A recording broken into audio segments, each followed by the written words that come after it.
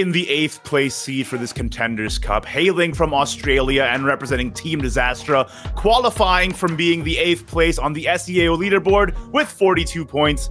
It is PaperFlare. How long have you been playing Shadowverse? I've been playing Shadowverse since basically the beginning. It's been on and off. I've only started taking the game seriously since Omer Storms. What are your favorite classes to play?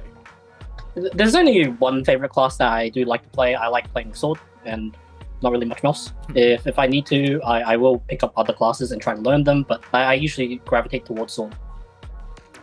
How would you describe your playstyle in 3 words? In three words, I'll describe my playstyle as more aggressive, proactive, and more high rolly than the usual player.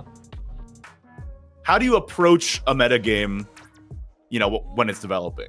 I feel like a lot of players, when they're approaching a tournament metagame, they would pick 3 decks that work together and the bands work together. I don't really do that. Since I'm not very good at playing decks that I consider more difficult than usual, like Forest or I found Magachia too hard last expansion. I would just pick 3 decks that I think are good enough that I can play and do decent to the current metagame, and I would just bring those instead.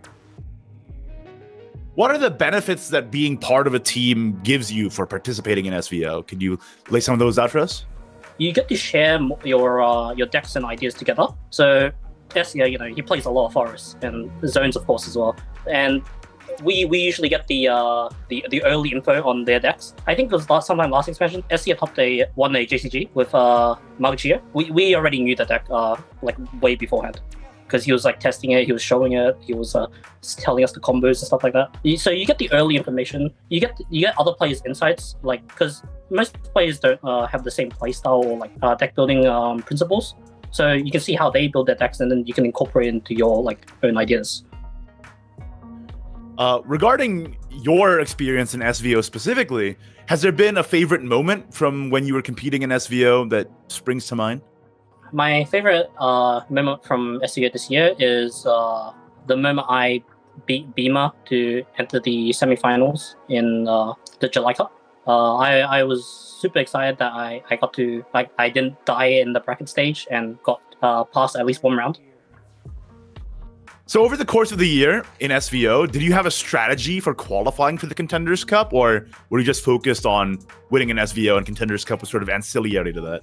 My strategy for usually qualifying for the Contenders Cup, it probably won't work all the time. Vita probably has a better strategy since he's qualified basically every year. But I just play the best you can. If you lose 2 rounds, don't concede. Those points do matter. And most of the times when you go when you lose two early sets really early on, you will be put in a bracket where most of the players aren't weaker, but they don't care anymore. And they might just straight up not check in, so you just get those 3 points.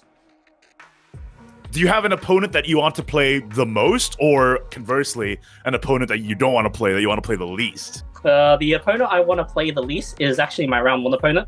It's Life. We talk quite a bit. He's I don't know if you noticed, but he's pretty good at the game. Yeah, 3 SVO winner, wins Ratings Cup. Kind of terrifying. Fair enough. Yeah. Do you have a favorite win condition in Shadowverse? Do you like OTKs? Do you like aggro? What's your favorite win condition? My favorite win condition of all time, it came from a certain card called Erica. Yeah, basically you just pump your rally and then you just kill him with a Erica combo. It was probably it's one of my favorite win conditions. The other one, which is in the opposite direction, it's probably Flags and Barbaros. I really enjoy completing the quest with Flute. I enjoy playing the Flags and winning off the huge damage that comes from it. Playing in a tournament can be mentally stressful, demanding. How do you deal with that pressure when you're actually playing competitive Shadowverse?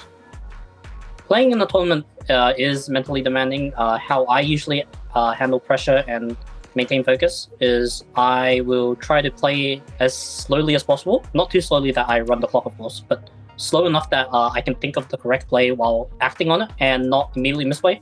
Of course, this doesn't always go to plan and I still panic, but if that happens and you lose the first round because of it, take maybe a few seconds break to calm down before you start the next round immediately. This will let you calm down a bit, so you won't just go in like either terrified or sad or angry. You're not carrying over that yes. bad mindset into the next game. Yeah. Yes. Finally, do you have anyone you want to give a shout out to? Any people to mention? Any your team, your scrim mates? Anyone you want to give a shout out? Oh, of course. I have plenty of people to shout out on. My team, of course, Team Zastra, but particularly SEAO, Buttercup, previous Omen Storm's champion with the popular Winds of Chaos.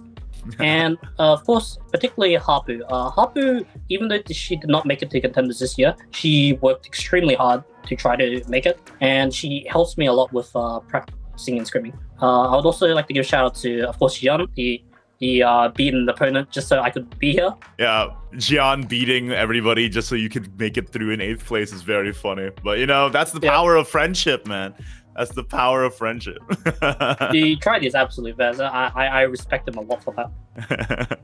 I'd also like to give a shout out to some of my in real life friends. They've been quite supportive of me with Shadowverse. They even though they don't understand the game or what goes on, they will still like watch together. The one time I thought they got together to watch me lose in semifinals. That was great.